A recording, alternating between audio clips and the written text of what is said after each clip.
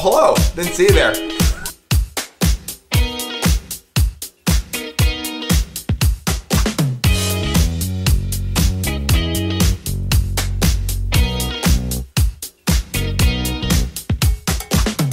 Welcome to SurfPrep Guitars. My name's Chris. Behind the camera is Matt.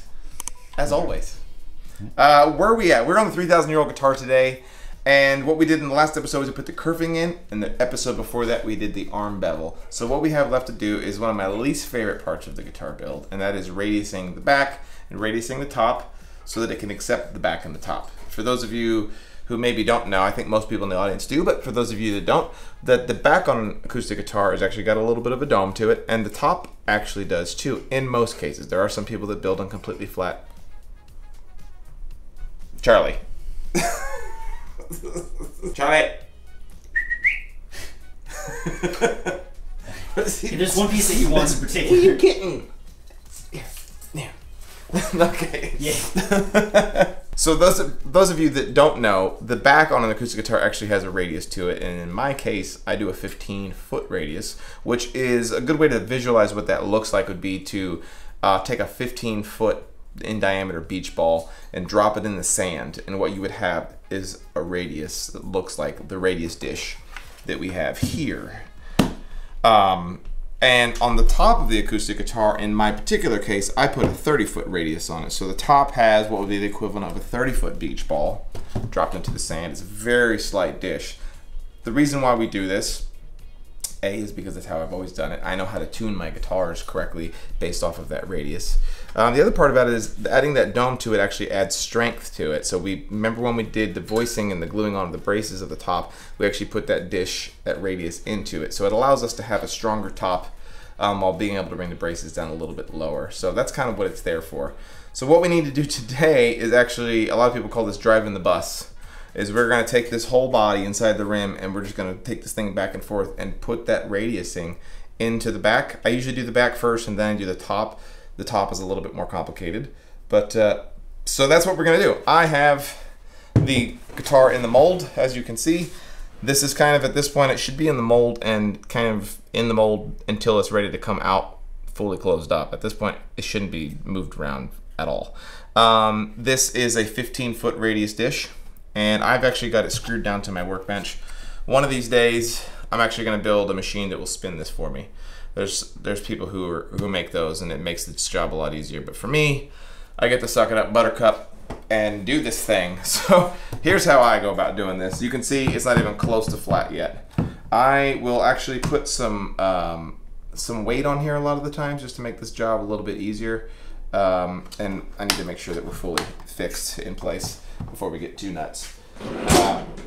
And we're just gonna start taking this thing and just going like that until I'm dripping with sweat in all my places. All the places. Should do it. I am going to put my hearing protection on, not because this is loud, but because it's like nails on a chalkboard. Matt will also put his hearing protection on, so the camera's gonna get a little wobbly. Yeah. And then we're gonna fire this thing up. Bring on the suck. What's that? So bring on the suck. Yeah. So yeah, we just kind of, I get to a nice place where I can get my knees bent nice and good. Go in here, going at it.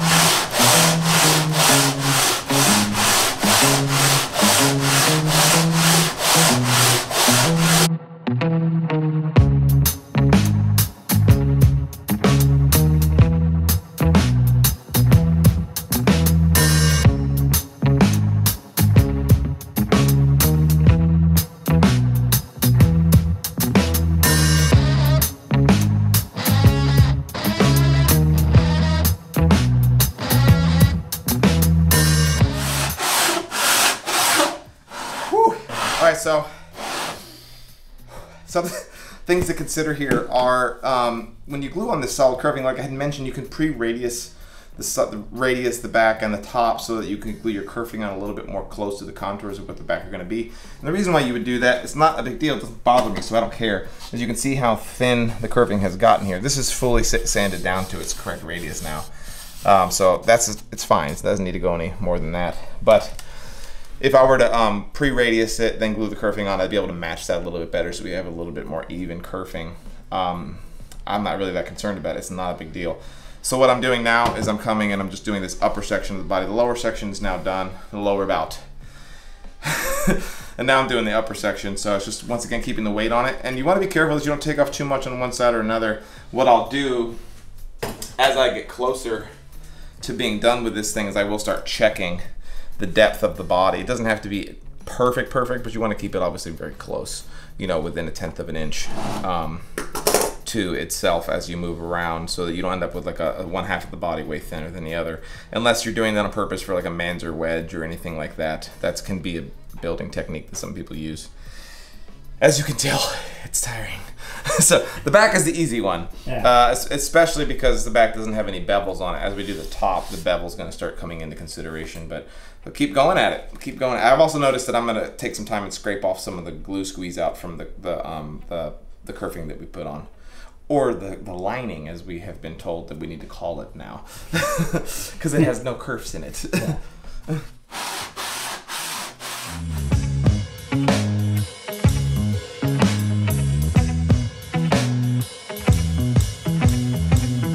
Okay, so I think I got it mostly there, but before I get it absolutely perfect, I'm gonna pull this spreader out because I'm noticing more glue squeeze out than I thought. So before you arch your radius this completely perfectly, you do wanna make sure that you are getting all of the squeeze out done first, because I have to pull the mold spreader out in order to do the scraping off of the glue. That's why.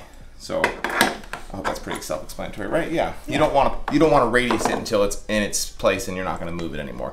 It's not going to move much here, but I do want to give it just a little bit of a cleanup. Okay, so Matt turned the camera off for a minute while I just cleaned off some of that glue around the kerfing, and it occurred to me that I need to actually do the radiusing on the back side of this arm bevel before I put the spreader back in, because once again, like I said, if we're going to put the spreader in, we need to make sure that that's the last time that we pull it in or out. So what I'm going to do is I've just cleaned up all the squeeze out glue, and then I'm actually going to take some sandpaper and clean off the insides of the lining that I put in, and then we're actually going to go through and shape down the arm bevel foundation that we've already put into the guitar. Then we'll be ready to put the spreader back in and be able to radius the top. And at that point, this will be a completed rim and ready to go for us to glue the top onto it. So, and once again, it's important that you keep your linings really nice and clean, because remember, the sound hole, when it goes on here, you're going to be able to see, especially on the lower kerfing, you're really going to be able to see down into that. And if there's any squeeze outs and stuff like that, it's just going to be ugly. You want the inside of your guitar to look just as good as the outside, just like your soul. But we're just going to clean this up a little bit. Get rid of any sort of marks that were left on the linings from the clamp up. I'm just using 120 grit here. And on Spanish cedar, like we've got here, that goes real fast. Oh my God, I'm sweating. Like dripping in sweat. The heat index outside right now is 114.3. That's what the outside thermometer is saying. So, well, it's the last 0.3 that really gets. It really, it's a wet heat too. That's the good news. It's 63% humidity. It's cooking. I told Matt today we went outside and I was like, is it because I've been living in Florida too long? But the heat index was 104, and I was like, it feels a little bit fally out here. It's like kind of. Do you smell pumpkin spice? Jesus. There's just a good chance for you to go through the whole guitar and the whole rim and make sure that it's nice and clean, because it's only going to get much more difficult from here to have the guitar prepped and cleaned. Like there was a little bit of splatter on here from something from my workbench. I'm just kind of sanding it off. So once again, before I glue that on, what I need to do, and this is really just to reduce weight. This is kind of a little bit gnarly looking here too. This has just been glued in, but we can get rid of this hard edge on here. So this is kind of a pain in the butt, but there's not really an easier way to do it that I've been able to figure out, including, you know, people online haven't been able to figure out a better way to do this either. But I'm gonna take my thumb plane and my other hand planes and just start knocking this thing down and radiusing it by hand. I don't know an easier way. If you have one, let me know, because I would love to be able to put like a router in here and put like a round over bit on it. It just won't work.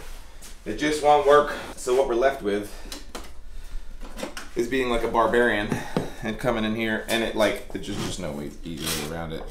Because like half the time you're going with the grain, other half the time you're going against the grain, and it becomes this really fun balancing act of trying to not give up on the hobby altogether. It's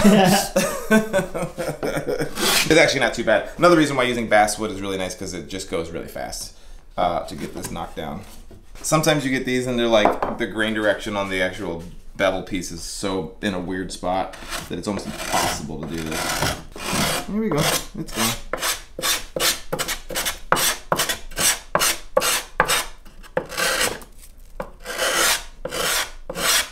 We'll make this look nice and easy on the video because it's not gonna be. Yeah. Yeah. Hang on. All right. So I think yes, the bevel is now nice and radiused and sanded. I started out with a 60 grit. Well, no, you saw me do the thumb plane first, and that was working okay. And then I kind of got sick and tired of it, and I switched over to my DA sander and went with a 60 grit and just started hogging material out.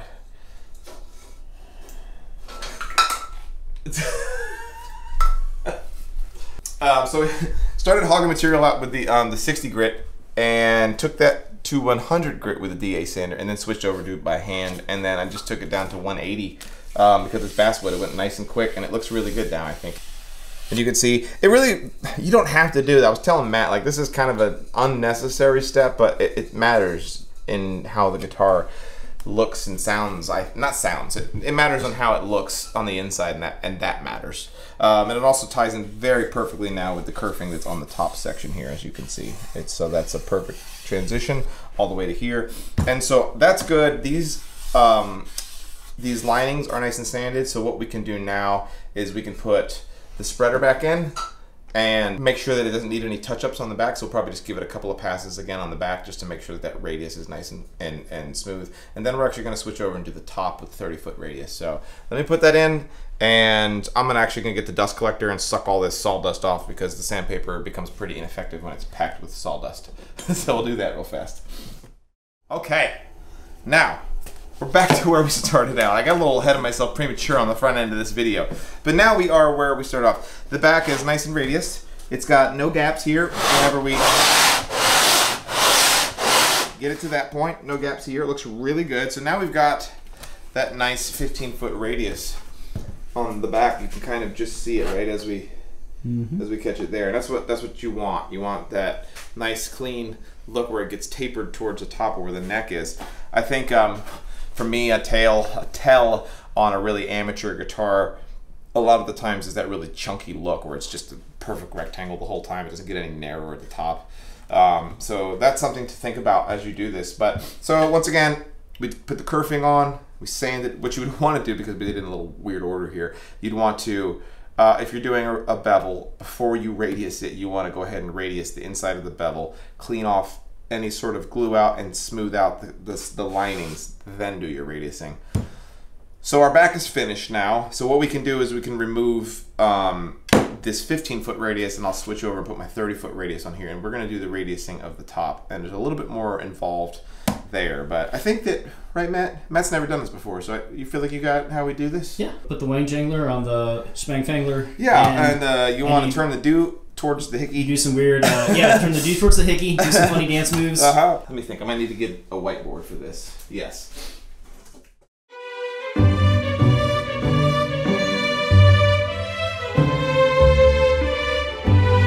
Okay, so when I built my first several guitars, as well as I know so many other people have the same issue, so what you naturally want to do when you radius your top is to just do like we did the back, right? We're going to get a 30-foot radius, and we're just going to put a 30-foot radius on here. Makes sense, right? Like, why would it be any different than that? But it matters, and it matters because our fingerboard extension comes over here and touches this whole area. And if you were paying attention when we glued the top together, when we did this, you'll remember that we did not put a radius on the transverse brace, the ever so controversial transverse brace. It was totally flat right there. And there's a reason why, and you're gonna start to see that come together here. And the reason why is, so let's pretend that this is that guitar body, right? We're gonna draw two of them. Here's our back, here's where the end pin goes, here's where the neck is. So I'm gonna exaggerate here. Let's pretend that we put a 30-foot radius across this whole thing. What happens is that we end up with that where that neck is, right? Here's the neck. And the fingerboard does that, right? And then it has to go up, essentially. I'm exaggerating the crap out of it, but it gives you the good visual, right? So what ends up happening is your strings come across here, and you can easily have buzzing situation right here where the bridge is, because it just doesn't want to connect. See what I'm saying? So what you actually need to do, and Martin and Taylor and Gibson, all those guys have a way of doing this that's all automated, and it makes it a lot easier. But for those of us that don't have the big those machines are like the biggest machines you can humanly get, and they just take up a lot of space for a job that you can do by hand. But let's draw that neck again. And what we're going to do is we're same thing here, obviously the lower bout, or the bottom of the guitar. What we need to actually do, I'm trying to think of a way that I can draw this nicely, is make sure that this section up here is flat. And then the radius actually is here. We're going to radius that section. Basically from here down is going to have the radius on it. So if we take that, and the reason is because that allows us to have a perfectly flat fingerboard there, and allows this whole section to meet nicely with where the saddle is on the guitar. Those are terrible drawings, but I think it got the point across, right? Yes. I think it helps illustrate kind of what we're talking about here.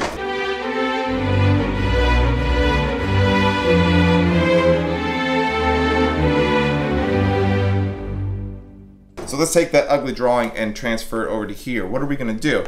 If we were to radius this whole thing, then where that fingerboard goes, it's going to be pointing up essentially. So what we need to do is basically, I always kind of visualize it radiusing just the lower bout. And then this upper section is going to be flat. So I take actually a flat piece of granite or a flat piece of wood, and I make this area totally flat. But what I do first is the radiusing of the lower section.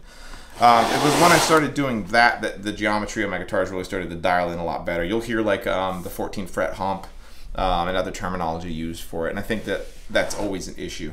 It could just make the dialing in and the final setup of the guitar a real pain in the ass if you don't take that into consideration. So just something to think about. You can get away with radiusing the whole thing, and you can get away with you can do a whole completely flat guitar, flat top. Some people use 60-foot radiuses. Some people use 25-foot. It's kind of, there's pros and cons to it all. I'm sure that the comment section will be lit up with different recommendations or thoughts on it. But just like I've been saying forever, is come up with a system that works for you and repeat. And refine your system. Figure out what works for you. 30-foot and 15-foot radiuses were kind of like the standard when I started building. I think it might be what Martin and Taylor uses. But I trust it. If I'm going to go out and change the radiusing on my top, it's going to throw everything off for me. Like everything else is now out the window, so I don't mess with it. So that's just food for thought. So what I'm going to do first is, remember when we glued on this arm bevel, it's obviously sitting incredibly high here. So just to get started without sanding, I'm gonna just take my hand plane, my large one here, and we're just gonna, what's that noise? Sorry, it'll buff out. And we're just gonna start knocking that down a little bit.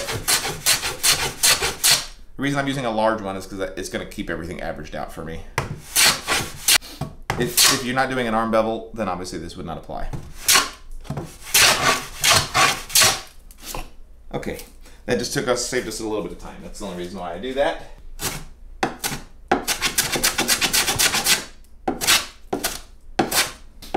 Okay, now I think we got a nice even spot.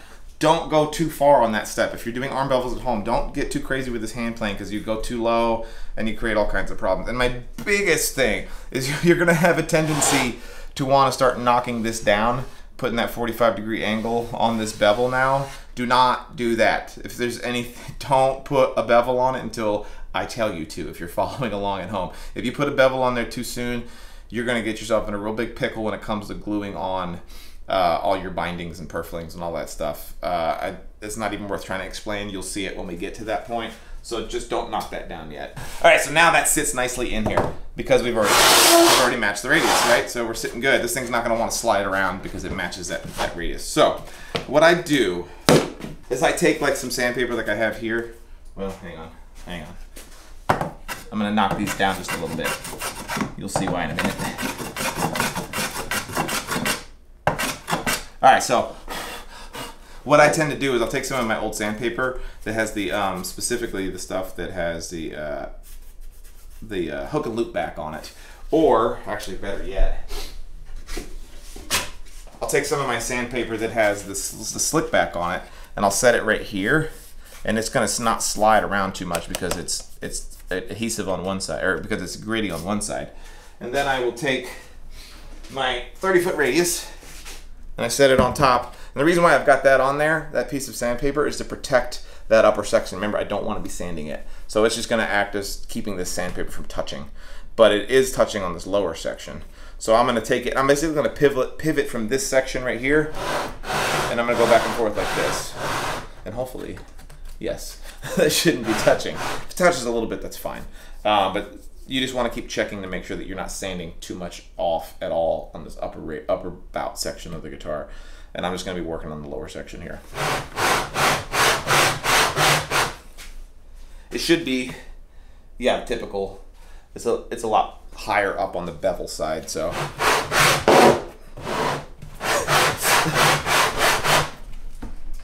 Check your work. I'm sure there's a better way to do this part. I haven't quite sorted that out yet.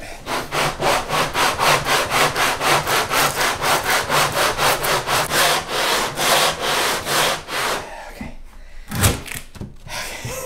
It's good times. It's good times, folks.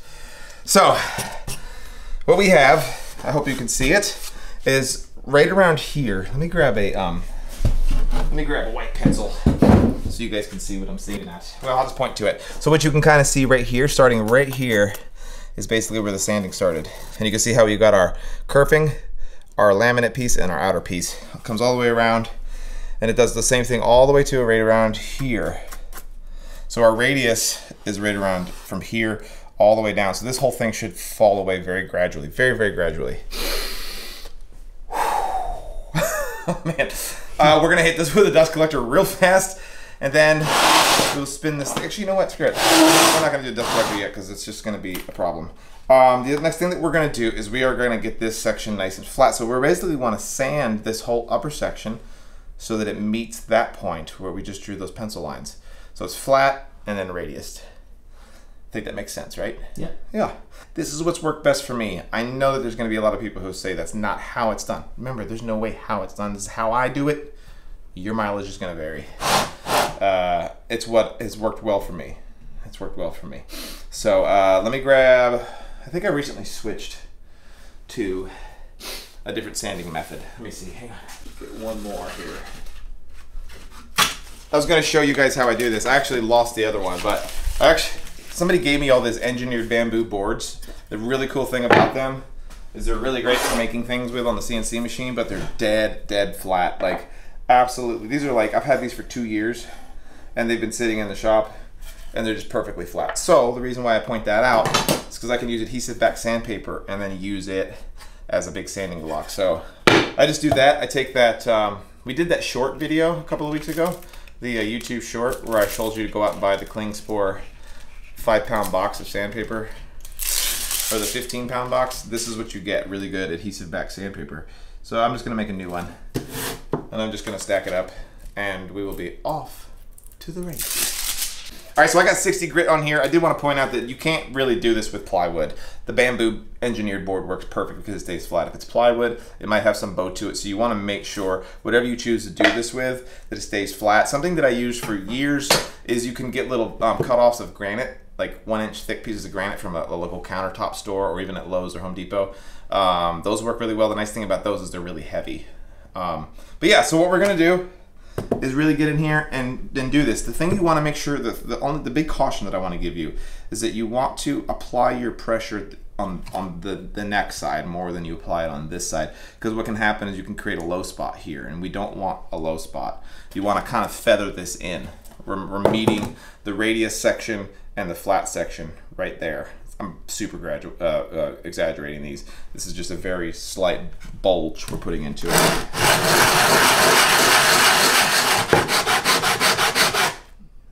I just gotta get this side a little lower. It's a little high because of the bevel. So this side's already basically completely flat. Also want to use a straight edge to make sure that you're not getting a giant bulge in the middle. So it's a little high right now. So we'll make sure that we get that nice and flat.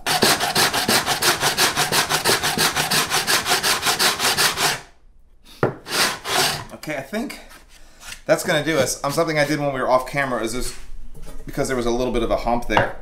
There's the slightest of one now, just the tiniest little guy. Is you can take a large hand plane, if you're using the fingerboard extension, which I recommend you do, one that's wide enough to kind of go across the whole thing here, and you can very gently knock that down and get it nice and flat. You want to kind of come at it from 2 angles so you don't get a bunch of tear out, but I definitely recommend doing that to get it nice and flat. You don't want to bulge in the top.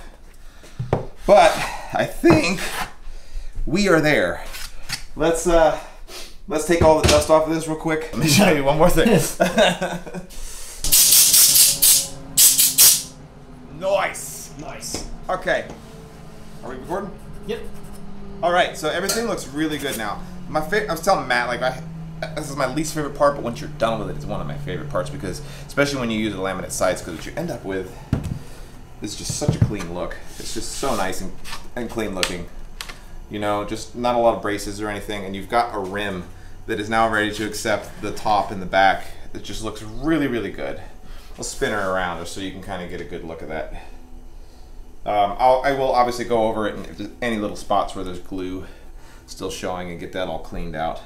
The last thing that I do, and I recommend you do this as well, is this is one of those little things that you can do to help make your guitar sound just a little bit better, is I actually don't leave my tail block its full thickness right here, because that's dampening the top. That's a big chunk of wood that's going to dampen the top. So what I'll do is actually put a taper on it, and I'm going to get it to the same thickness as my kerfing, and that way it's the same thickness all the way around. It's just something that's going to keep that top from being so tight, and it's not something I can prove that makes the guitar sound better, but I promise it doesn't make it sound worse.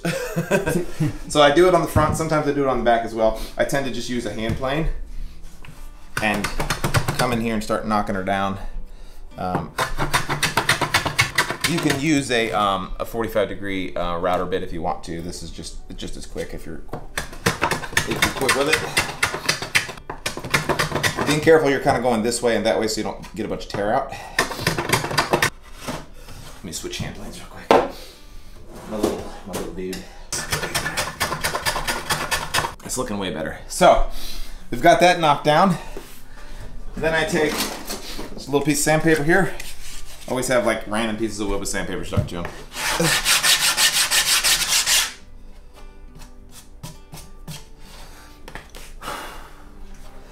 That does it. I think you can see there how we now have that glue line is just going to be that much smaller. That makes, to me, that makes a substantial difference. It'd be almost like having fingers just holding on to the edge of the guitar top, and now we've reduced that by quite a bit. So, we're done with that part. Normally we have the AC running full blast in here, but it's loud, so we have it turned off for this video, and you're welcome for it. So what we need to do in the next episode is we're going to begin getting this top ready to mate. In fact, we are going to glue it down. We're going to get the top glued to the sides of the guitar, which is going to be super exciting. So the next episode is going to be way less kind of monotonous stuff, and it's going to be more exciting things. It's really going to start to come together, look like a guitar. I hope you guys are learning something. I appreciate everybody who's been a part of this 3,000-year-old series. It's been great. If you're just joining us now, remember this is like our 13th episode, I think. Something like that. We've got a whole, we're doing every step of the way on this guitar build. So if you're enjoying this, go back to the beginning and watch it. It's really a lot of fun. You can skip through it if you've already built a guitar and just kind of hopefully pick up some tidbits. We appreciate all the support. And yeah, what else? Please like and subscribe. We appreciate you guys buying t-shirts. We're about to cross the 16,000 subscriber mark, and that's super exciting.